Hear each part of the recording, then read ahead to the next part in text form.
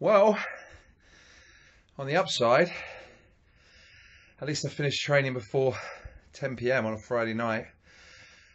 The downside is it doesn't get any easier. Yes, I am lying down, and I've tried to be a little more economical with my heat by tying my hair up and wearing a headband so I don't drip so much, but it hasn't really helped. So it's 4 weeks today, and I feel a lot better than I did this time last week. This is the sort of second video diary, and I think a lot of that is to do with the fact that today we leapt in the sponsorship from just under £4,500 to just under £6,500. We raised £2,000 in one day.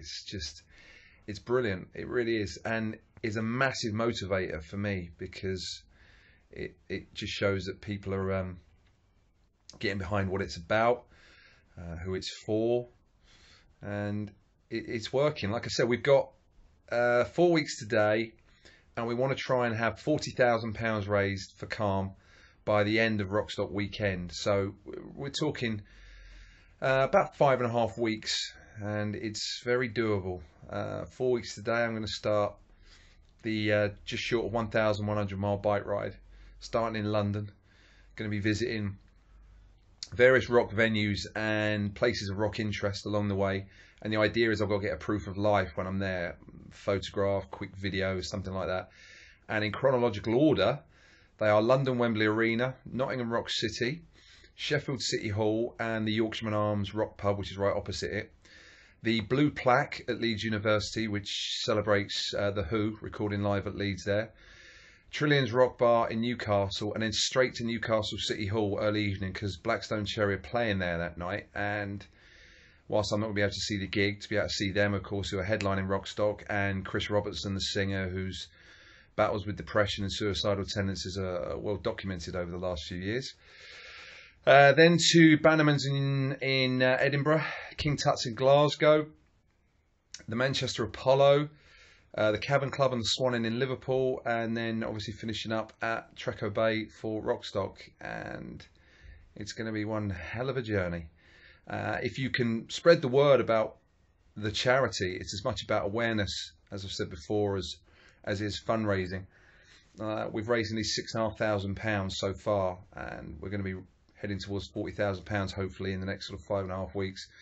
And obviously the charity is aimed at trying to drive down the male suicide rates in under 45, which statistically, surprisingly, is the biggest killer in this country of men of that age. So going to try and help as many people as possible if you want to try and help. Like I said, it's not about just trying to give money to the charity, just spreading the word, because so many people weren't aware of this service and have said they didn't know it existed and they wish they did. Now they know it does. They can use it and they can talk, which is what we obviously want. So if you can share the pages, if you can post, repost, that'd be great. The sponsorship page, if you want to have a look at it, it's got all the details on there, is www.justgiving.com/road to Rockstock 2016. So www.justgiving.com/road to Rockstock 2016. And as of the last 2 days, the full route with the timetable has been published, so you can see exactly where I'm going to be riding on this near 1,100 mile UK tour, and you can see the rough times I'm going to be going past possibly your village, town or street. So I'm feeling a lot better. I'm absolutely knackered. This shirt, my t-shirt, was light purple when I started. It's absolutely drenched. I need a shower and I need a rest. And thank you for watching. Thank you for supporting. And let's crack on and do the best we can. Have a great weekend. And I'll see you for video diary 3 in the next few days.